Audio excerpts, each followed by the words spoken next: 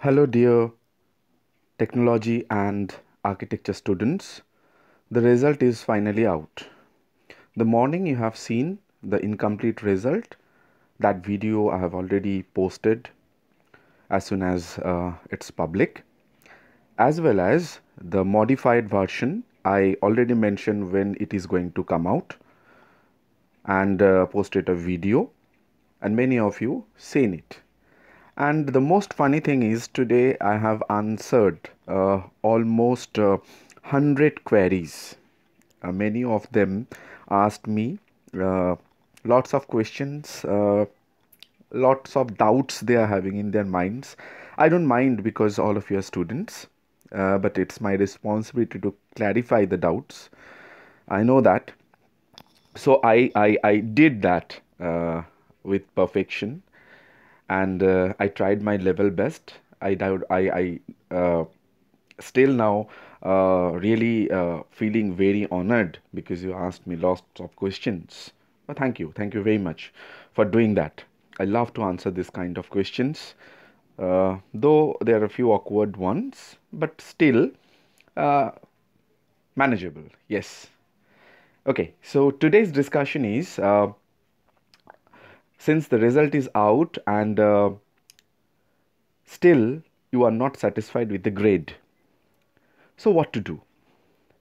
I mean, many of you have got like F in a particular subject, which denotes either fail. I know a few, but then I incomplete, then it's rectified, and as well as the most important clause is over here is like getting B or C like grades, and you are expecting an E or an O, but you're not you haven't got it yet. So what to do now? Let's move forward. So this is the two questions you are having in your mind: what to do now and how to clear confusion.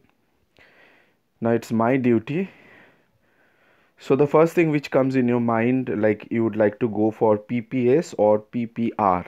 So the full form of PPS is post publication scrutiny, and the second one is post publication review. Now let me tell you the difference between these two, PPS and PPR. Now PPS, since it's scrutiny, here the responsibility of the evaluator, if you go for the second time, then they will just add up the total marks, count it, and if they didn't find any discrepancy, they'll not evaluate the paper. But PPR, post publication review, is something which means total evaluation of the paper freshly, and then whatever marks the new teacher or the new evaluator offers, that is calculated, and then the discrepancies from the previous mark, and then what I can say is the marks you have got after the PPR is compared, and then the if there is a huge difference, then means if there is a difference between more than 5 to 6 marks, then the final marks or the post publication review marks will be taken. Now let's move to the next one. Many of you are having query regarding this. This notice I have already given in the morning session, the morning video. Let's zoom it.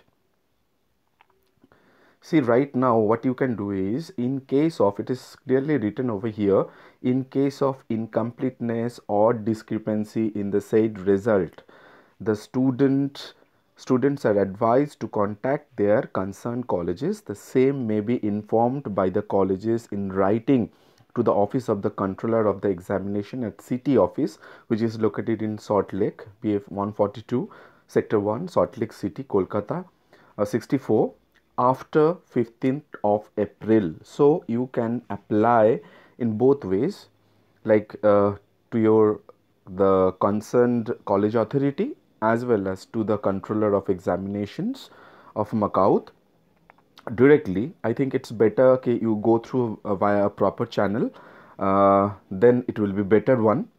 And you have to make a CC, means copy to this controller of examinations, because since you belong to a particular college, then it is better. Or if you are a in-house student, I mean studying directly in the university, then you have to write to the controller of examinations, right? So, and that is also after 15th of April 2020. So you need not to worry till now. Stay calm, cool, and don't get excited by any kind of rumors which sometimes spreads in the market. So don't go for that. Take care of your health, and whatever in the meanwhile you decide what are the papers you would like to go for, either a scrutiny or for a review, and how to do it.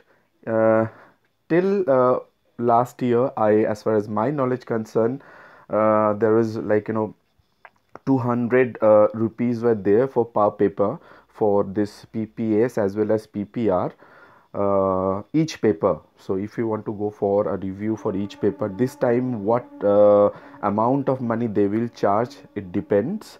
So let me clarify, you can't blame me later, because it depends on year to year. So maybe this time they are going to charge a little bit higher also, or maybe they will keep the amount remain same. So it depends. So after 15th April, you have to initiate the process. And this is the notification for your understanding. This is the reference number also, and this is the date. Now let's move to the next part. Thank you very much for watching. Thank you very much for your continuous support. Thank you very much for your queries. Thank you very much for your trash. Thank you very much for getting on my nerves. Thank you very much, because I know whatever you are doing, I am getting your support. And that's why I'm asking you, please do subscribe Soumen Nath YouTube channel for right information at right time. With this, I would like to thank you all. Have a nice time. Bye-bye.